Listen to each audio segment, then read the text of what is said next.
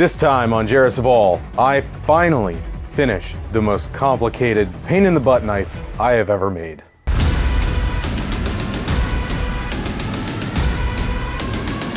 Weeks of work, here we go.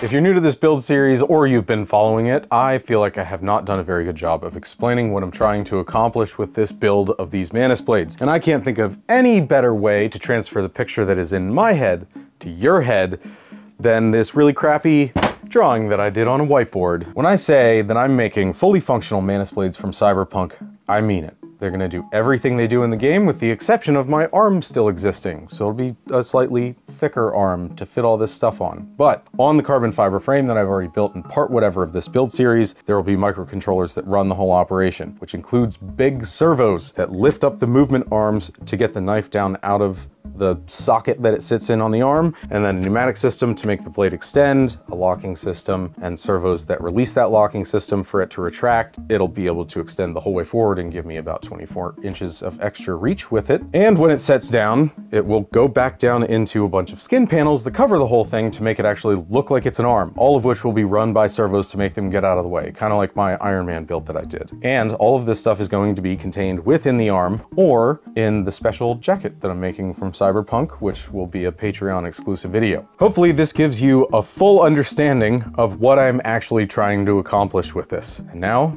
onto the build. While I was doing all the carbon fiber stuff for the last video, I spent late nights out in the garage working on all of the blade and sheath parts to get them finally completed. And here are the things that I worked on during my late nights. On the holes on both sides, I countersunk all of them so that they would accept the countersunk screws, and then I ground the nuts down that go on the other side so that they were countersunk so that it would be flat when all of the fasteners were installed on both sides. The next issue was that I was using grease to allow the blade to slide in and out very well, but it was thick and it was slowing the blade's movement down, so I needed to change to oil so that it would slide faster, but I still needed lubrication, so I used Delrin. The stuff doesn't stick to anything. In fact, it's self-lubricating, so I couldn't glue it into place, so I had to grind little grooves and drill holes so that it would mechanically lock into place on the parts that needed slidey bits on them. Then I used a heat gun to heat up the metal and the plastic. No! And once the plastic was liquid, I squished it together to get it to lock into those places, and then I trimmed the excess off to give me a custom slider. My idea for locking the blade in the extended position was to use liner locks, so I cut out two little strips of metal on the sides so that when the blade moved past, they would fall in behind it and keep it out. But to retract those, I needed to drill and tap holes to install little tiny bolts that I ground the heads off of so that I could still assemble and disassemble the whole thing. And then I put those in, welded them in place, ground it back flat so that I maintained my tolerances inside when the blade was sliding past the locking system. And I drilled little holes to put little pieces of rubber O-ring in to act as bumpers to keep the blade from ripping itself apart when it's slamming from the front to the back and vice versa. And now that all that stuff has been done to it, this is how it's functioning currently. It comes out not far enough to lock in place. If I hold these in the outer position, it seals it a little more. It comes out way harder, but still isn't enough to lock because the bumpers that I have at the front are pushing it back a little too much for my locks to engage, but it does slide in and out a little bit more consistently. But my retract is not pulling hard enough to drag it back in. Time to fix those things.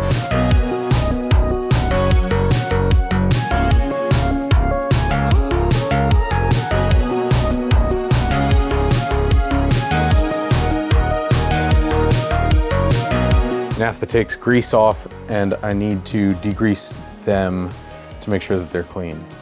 So this little aluminum foil trough will be perfect for me to be able to put them in, clean everything off, and then I can start doing the testing to see what is making these not function as well as they used to.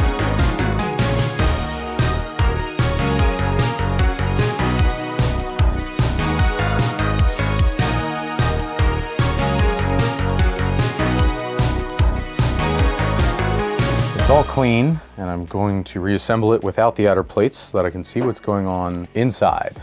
Just those three parts.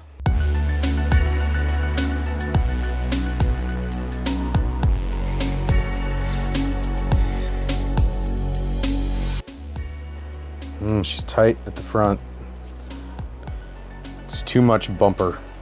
That's part of why it's sticking. The rubber bumpers are compressing into their recesses, and then they're squishing out and they're pinching the blade. I had a feeling that might be the issue. Problem number one, the lock is interfering with the bar of metal. I scored it, I wanted to keep it close to that. It's an issue. Just holding a little hard at the front. So there's something else that's holding it up here. I do have ideas to fix the issues. Time to take it apart again. It's apart! Finally.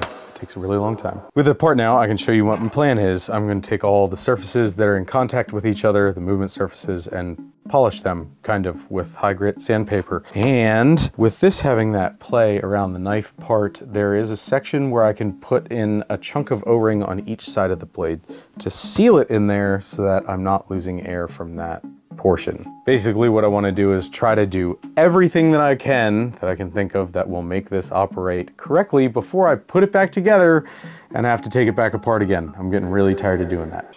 I use some Super 77 spray adhesive and put a variety of sandpaper grits onto sticks of metal so that I can polish these surfaces. Well, sand the surfaces back so that they're nice and polished and smooth. That way, hopefully everything slides a little bit easier. So on all the different surfaces, I need to sand my way up through the grits. I don't know if I'll have to go the whole way up or not, just until they're shiny and feel exceptionally smooth compared to what they were.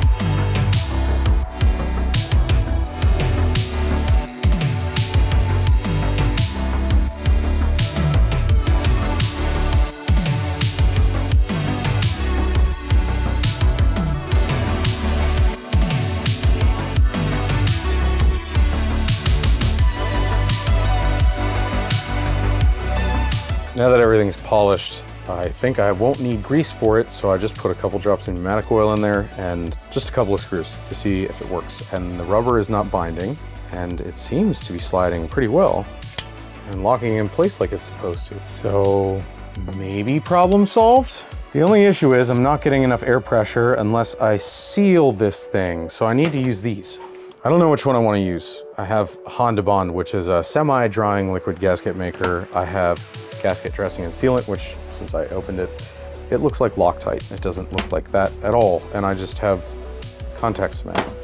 All of those would work as sealants for this housing. I'm not sure which would work best. I think the Honda Bond will, but that means that I'll have to assemble the whole thing with a tiny amount of Honda Bond so that it doesn't squish to the inside, then oil it, and then fingers crossed hope for the best that it works and it didn't squish to the inside and tries to block everything. But I still need to figure out what I'm going to use for my retract. The elastic was not very strong. I do have some spear gun bands that I could try to trim down into thin little bands that I can install on this. But first I need to make the part here. I need to close up these gaps so that air doesn't leak out, and I have an idea for this. So when the pressurized air comes in the back of this and the blade moves forward, it should theoretically stay very sealed the whole way up to the point where it locks in place.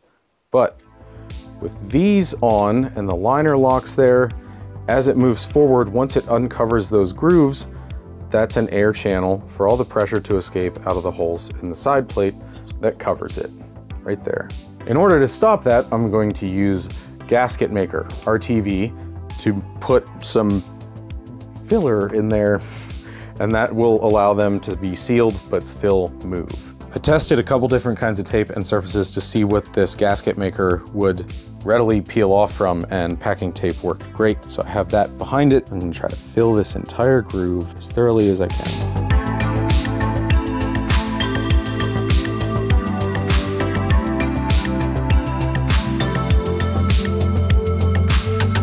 This should be fully cured now, so I can cut it. I'm gonna do it at an angle so that it'll seal back up, but it can move out. At least that's the thought.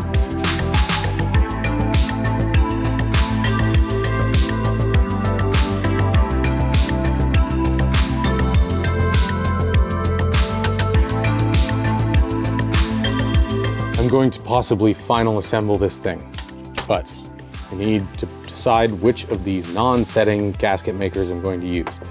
This is a gasket dressing. This is Honda Bond. It's made for two-stroke cases that get taken apart all the time, that kind of thing. and it is really, really gooey. This doesn't ever fully set like normal gasket maker does. It has really high viscosity. That way when you have differences in pressure, it will flex and then go back. Whereas this stuff I've never used before, and it's made to go on a gasket, and it is not nearly as gooey. Looks almost like Loctite for bolts. So I'm not going to use this, which was the original plan, and I'm just going to use my Honda Bond. The simplest solution I can think of to the elastic being an issue is just to use a rubber band. This is basically what's inside a piece of elastic. It just has a nylon sheath to keep it from abrading, but it shouldn't be that much of an issue because this rides on those micro bearings and in that track down the top of it. So I'll get more strength because there's more rubber to help pull this back in, and it can stretch a lot further because it doesn't have that nylon that constricts on the outside and limits how far it can extend to. Putting it together this time is the combination of all of the little tricks and ideas that I've had to make this thing finally work consistently. So now it's time for this semi-final assembly, and if it does work, then I can swap out for the countersunk bolts and actually finish this thing.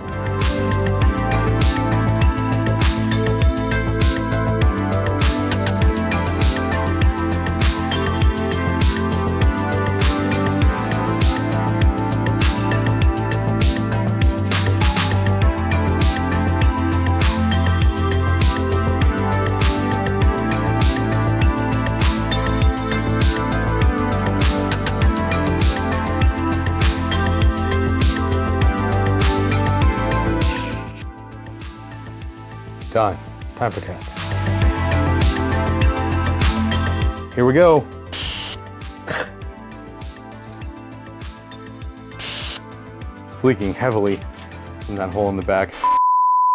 Obviously that test was a fail. I didn't have the pressure turned up very high, but I don't want it to because I'll run out of CO2 fast and it could cause other problems. But once I yanked this thing back apart to see why it wasn't working, a little bit of the Honda Bond had made it in through the cracks and it was binding up and it wasn't sliding very well. But that was not the major problem. That was because I had switched to this rubber band and I had drastically underestimated how small this would get when it extends and how much air it would allow to escape from the hole where it leaves the sheath in the back. Because of that, I do have one more idea to stop that, and that is to enclose my retraction system, which means I'm going to design and 3D print a cover that goes on, that goes from the back to the front, along the top, and houses that. That we don't have to worry about that hole in the back because the whole thing is enclosed. And then if that doesn't work, then I've really got a problem.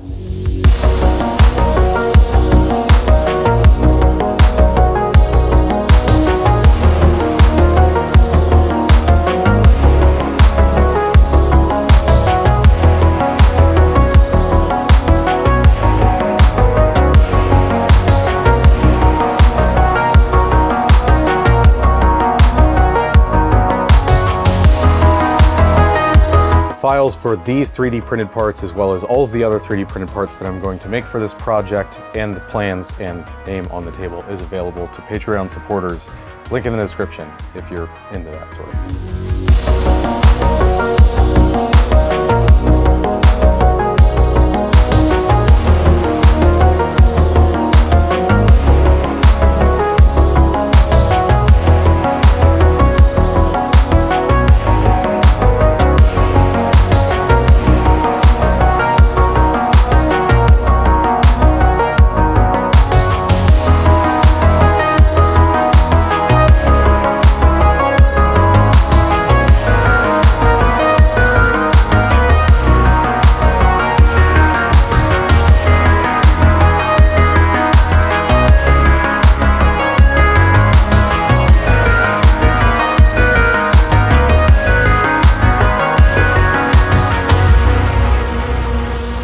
Now I gotta wait for that to fully cure, and I don't want to mess it up, so I'm gonna let it sit till tomorrow.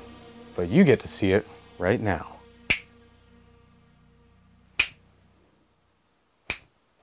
It's not working. I guess you'll have to wait too. Just kidding, here it is. I strapped it to this foam because I was afraid that the tape wouldn't pull the carbon fiber to the thing hard enough, so I put a little bit of tension on it with that. But it's fully cured, and it's time to chop it out.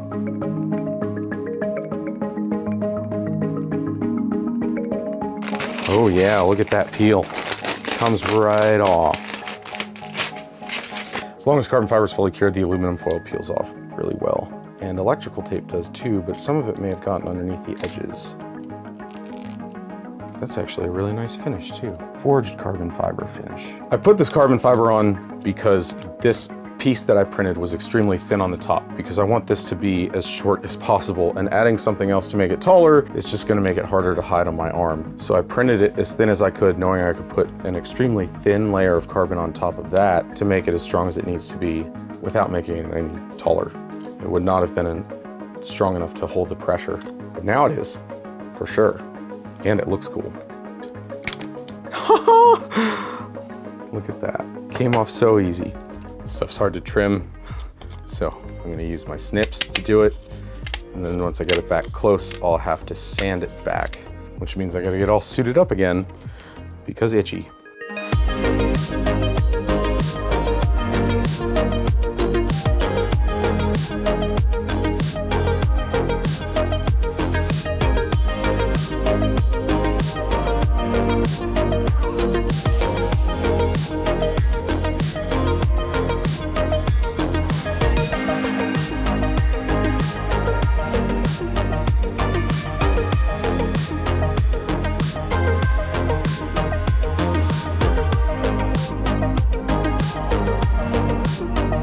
With that finished, it's time to do the test with it put on, but to make sure that everything is clean and is sliding correctly, I assembled this without the faceplate on it, just to make sure that it would work, and when I did it, my rubber band broke in half. So I went back to the elastic, which I'm going to hold with my finger right now. No matter which orientation I hold it in, when I release the locks, it slides back in perfectly like it's supposed to. Now I know that this can slide. I know that I can seal the air in. So I'm gonna do the rest of the stuff to finish this. That way, maybe this time when I put it together, it can be the final assembly. Gotta make it look cool.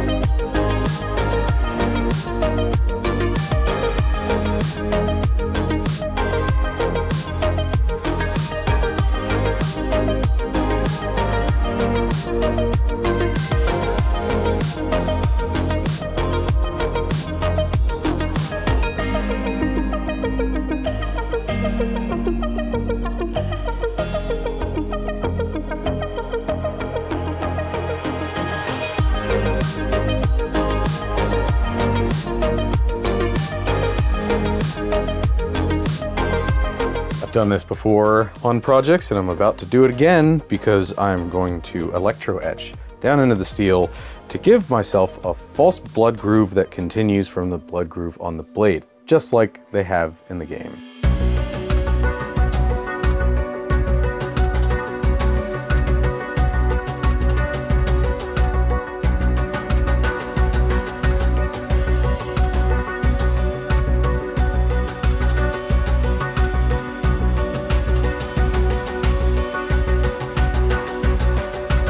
I may have been a little hasty in pulling off the masking from the previous one because I wanted it on there so that I could polish the blood groove and then remove the little teeth thing that I used as a guide to put it on and polish that area to differentiate this even more during the next step, where I'll peel this off, put the opposite mask on, and then gun blue it. But I still need to polish these edges to make them look like they're false beveled, you know?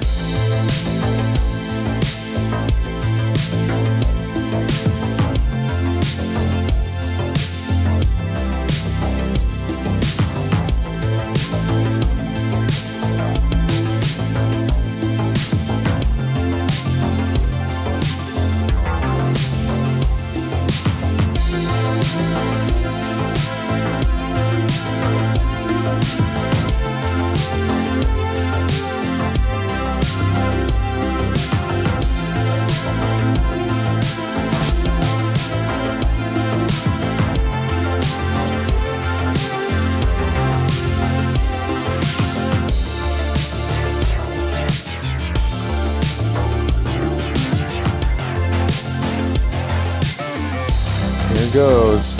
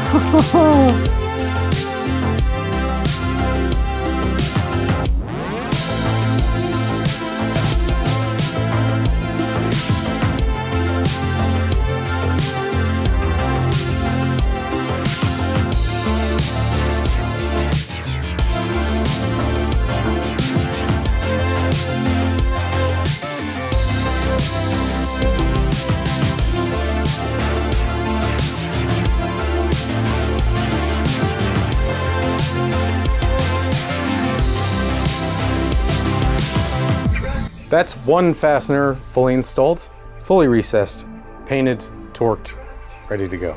So I need to do that whole process 21 more times. I'll see you next spring. Everything's installed. Time to test it. I'm actually extremely worried about this because this is so much work. I wish I could cross 1,000 fingers. Okay, what pressure are we at, Bryce? Like 75? 75 PSI. Perfect. Will it go back in though? Come on. Retract. You know you want to. I'm not sure if my elastic is pulling. It's not. That means I gotta take this housing off and see how much of the Honda Bond squished into the channel where the elastic is at, because that's for sure what is holding it back. But I'm really tired. It's been a very long day doing all this stuff. So I'll see you tomorrow.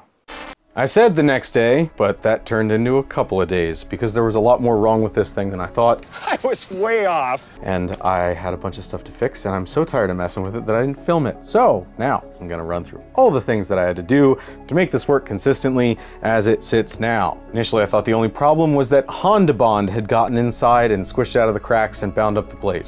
That was true. There was a little bit in there. Because the tolerances are so tight, it took just a tiny little bit to make this thing not work anymore. But after I had cleaned that out and put it back together, it still didn't work because the pneumatic oil that I was using to lubricate the blade sliding had started to expand the RTV that I had put in the liner lock slots, and that needed shaved back. Then I found that there was actually a tolerance issue on one piece of metal in one tiny spot where it was a couple thousandths too big. So I took the whole thing apart, shaved that area down, mirror polished it back, put it all back together, and then it worked. But it still wouldn't retract. It was because I had put those rubber bumpers at the front and back. So I replaced those with Delrin at the front and the back because it actually dampens the impact of the blade moving back and forth even better. And another problem that was happening was that the Honda Bond that I had used to put the air guide on the top, the air seal, has a solvent base. And then whatever that solvent is, was messing with the rubber in the elastic retraction cord and making it weaker, and it was lengthening on its own, and it wasn't working. So I had to replace that and find an alternative to the Honda Bond, and I used tacky tape. And I also made it a lot easier to replace the elastic because I installed a stud at the front instead of putting the elastic into a hole and then anchoring it in place with a set screw from the side. Now I just have a little loop in the elastic and it goes over a stud at the front, which is covered up by this so it doesn't look weird, and it's a lot easier to put a new piece of elastic in. All in all, this thing's starting to work pretty well. Weeks of work have led to the moment where I can do this with this blade consistently in any direction. Down, up, side, it's upside down, see. Up, down, side to side. What's your point? What's going on is I'm releasing the air pressure with this into the back, which pushes the blade forward. And then once it's forward, the liner locks are spring-loaded, these little studs sticking out, and it locks the blade in place. And it will not return until I pull on those, and then it goes back in. Now that this and this are completed, all I have left to do is install the movement arms that will connect the two and make them into one, which is really exciting. And then, you know, install all the servos that'll make everything move, and the automation system, and the skin panels that need to move around, get out of the way. So not much left to do. Thanks for watching. Hope to see you next time when I continue the first truly real, fully functional, actual Mantis Blades from Cyberpunk 2077 in real life. Bye.